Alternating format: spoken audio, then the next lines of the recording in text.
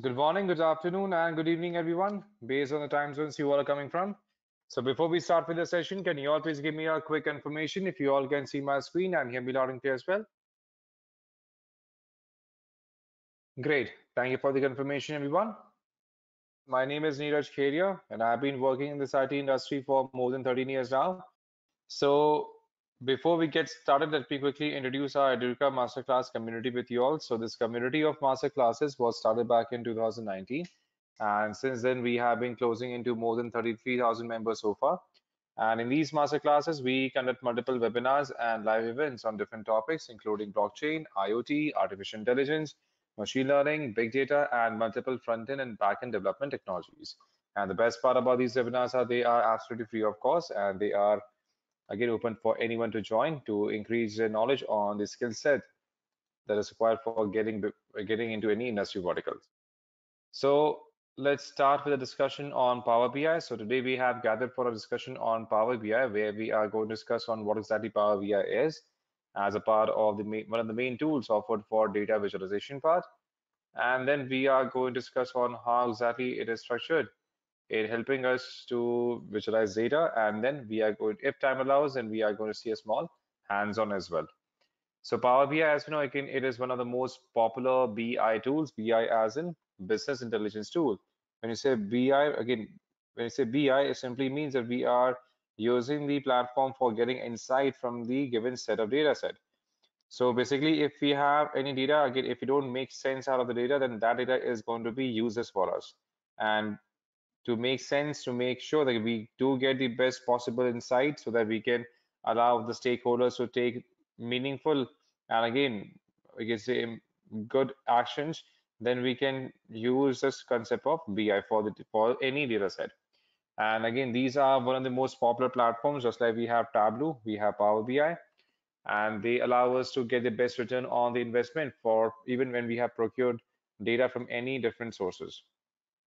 And in terms of Tableau, again, Tableau is more towards the, we can say, advanced visualization strategies is offered by Tableau, whereas Power BI has a good, we can say, automated solution offered for against for different data set. For example, here we have Quick Insight, and that is offered only by Power BI itself.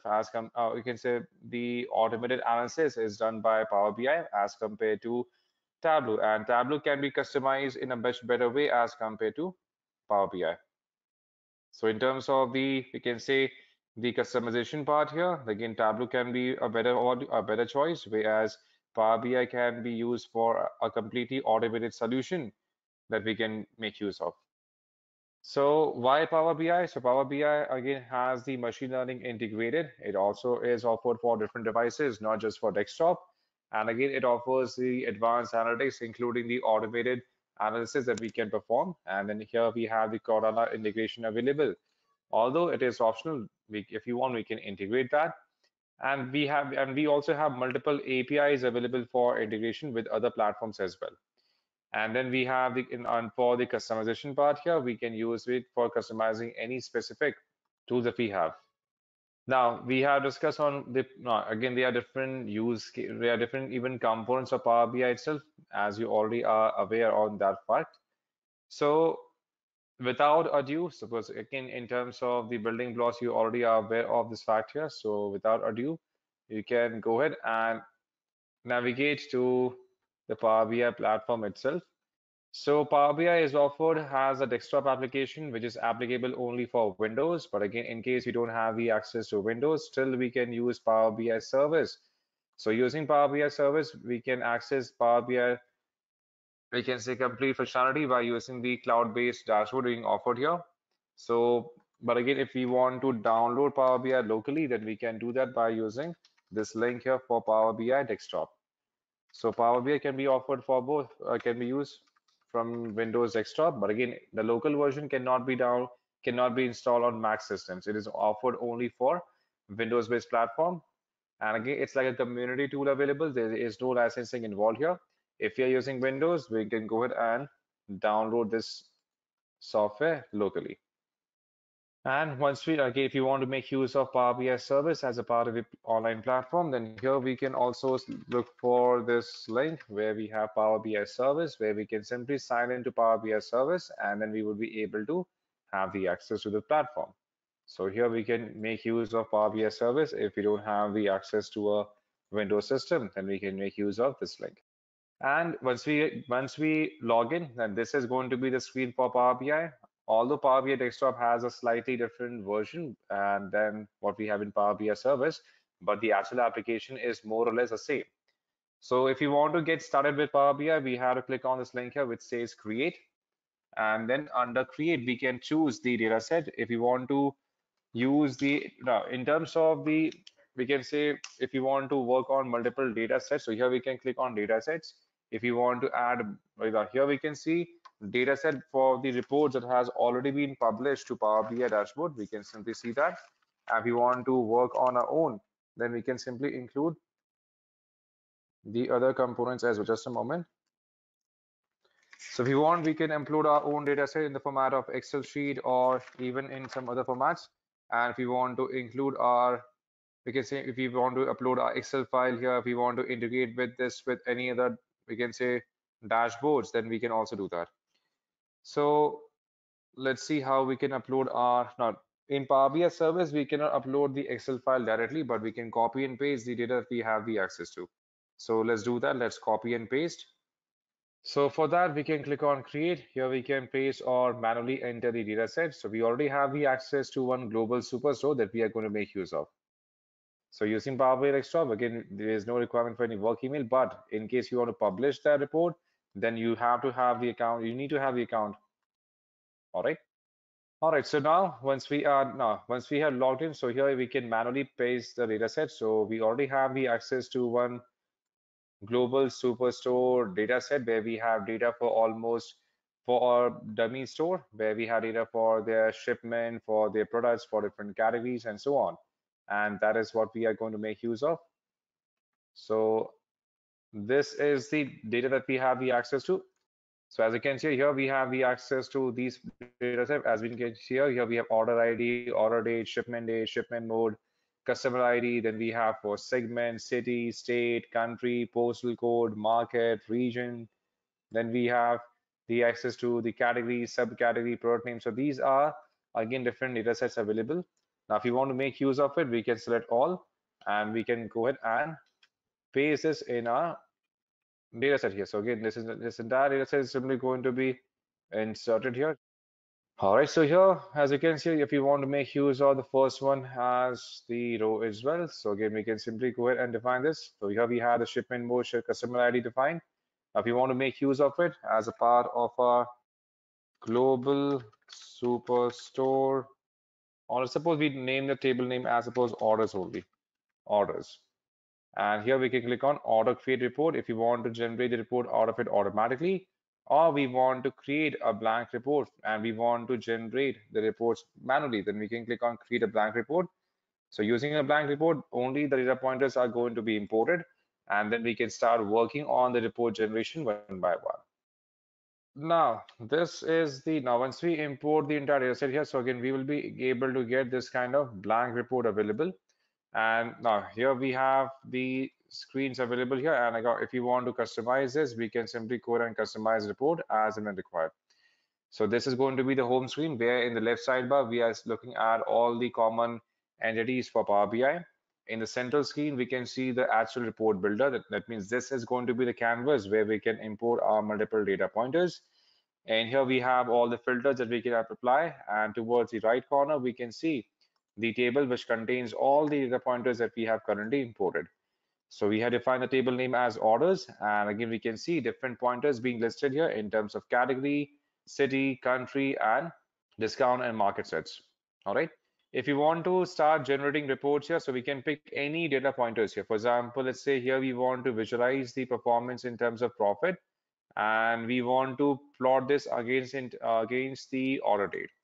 Now, the main problem statement for the company is the company needs to analyze the performance in terms of profit it has generated for the last 4 years. For example, here we can see Currently, the data is for last 4 years only. So as you can see here, currently we have data set for the profit distribution for last 4 years for 2012, 13, and then we have 14, and then we have for 11.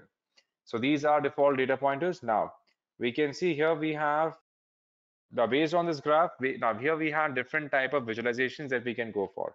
For the data that we are going to choose here, we can go for the stacked column charts or stacked row charts here. We can go for the bar graph. We can go, now if you want to convert this to a simple graph chart here, a line graph. So we can click on the line graph and we can see here we have the graphical representation of the same data that we have currently worked on. All right. Now here we have, now in case we don't want to use it, so here we can simply go ahead and delete that. Now here, based on this graph, we can see everything is working fine, correct? If you notice this, that based on this graph, everything seems to be working fine. No issues are there, correct? But if the company wants to dive deeper, the company needs to understand how the profit has been distributed among different, yeah, we can say among a given time span, how the profit has been distributed among, we can say in 2012, 2013, and 14. The company needs to have a better insight on that. So for getting that insight, we have to go ahead and bifurcate the current data pointers. For example, here we have order date, right? So currently we are looking at the order date, and in this data set, we have the data for year, quarter, month, and day. Now here we don't want to include the year as a data set. We can simply go ahead and close here. So now we can see data has been distributed. The graph is now being plotted for the quarter 1, quarter 2, quarter 3, and quarter 4 here. Now, if you don't want to focus this on a quarter basis, now we can segregate this based on the month basis. Now the picture is completely different, right? Now we are seeing a different picture altogether. So we can see now how the profit has been distributed over the year. So we can see till now we see a strong spike from April to May, as you can see in the May. But again, we saw a strong, we can say downfall from June month till July. So again, this may be like the off season for the company. And again, we see a steep increase in profits from August onwards. And again, this is maintained by the end of the year as well. So again, this is again a hidden insight that we have derived from this particular graph, right? Again, if you want to create separate graphs, for example, if you want to have separate graphs for different year, so basically here we can apply now what we can do is, if you want to create separate graphs for different year, now currently we are seeing we can say one graph for 1 year, for example. Now we can define this graph.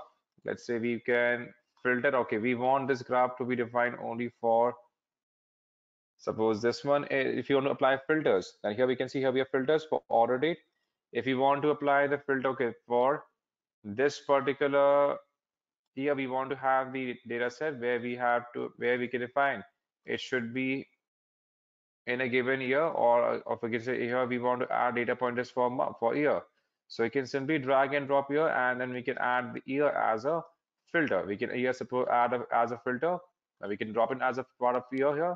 Now we want to showcase this for one specific year only. For example, here we want to show this only for 2015. We can do that. So same way we can create different graphs. For example, we can create another copy. We can create another copy. We can create another copy. So now this one can be for, now this is for 2015. This one here we can again segregate it as a filter. Suppose here we want to apply this for, now basically here we want to change the filtering here. So here we can choose it for 2012, not for 15.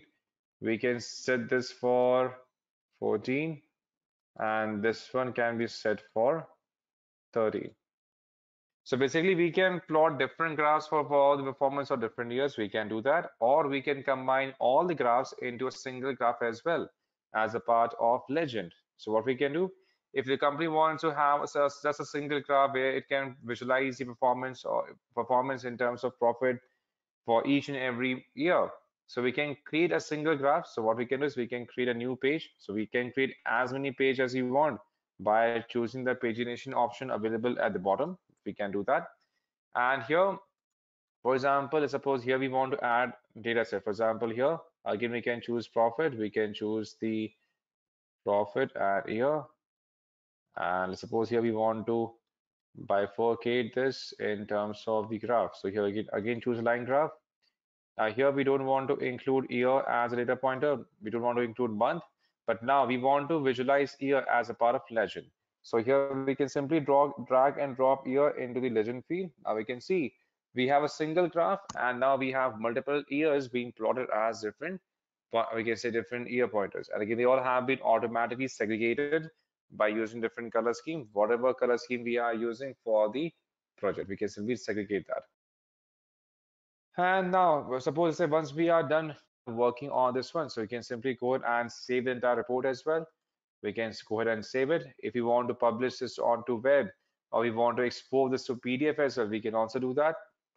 We can apply the filters that can be applicable for all the reports. Now, basically, but now this is a default feature offered by Power BI. So whenever we are going to create an interactive dashboard, so whatever data pointers we are going to choose, the other reports are going to respond accordingly. For example, suppose currently we are looking for consumer segment, right?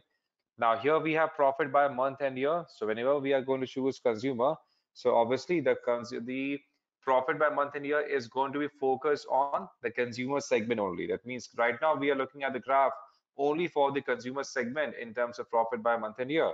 Same way for profit by shipment board, we are looking at data pointers only for consumer segment.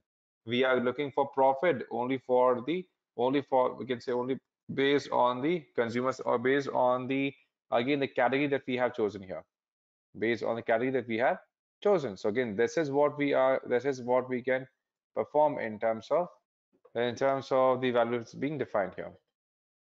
So we can choose any kind of visual here. And again, suppose that here we want to add buttons. We also have the powerful Q&A engine also offered by Power BI as well, that we are going to look at how exactly we can customize this entire Q&A engine to allow anyone to have a quick insight on the current data set. For example, suppose here we want to ask, here if someone asks, again, suppose profit by different segments in a map. So as you can see here, we are simply asked a question. Here we simply ask a question here, and then here we can see the map has automatically been generated, right? So again, whatever questions any consumer is going to be asked here, again, this is going to be delivered by the Q&A session itself that we can also embed. Once we are done once we are done working on this report here, we can go ahead and export, and again, we will be able to get this report, and plus we will be able to generate a QR report. We can even embed this to any other platform we want, depending upon how exactly we are going to configure that. Thank you so much for joining everyone and have a great day ahead. Take care. Bye bye.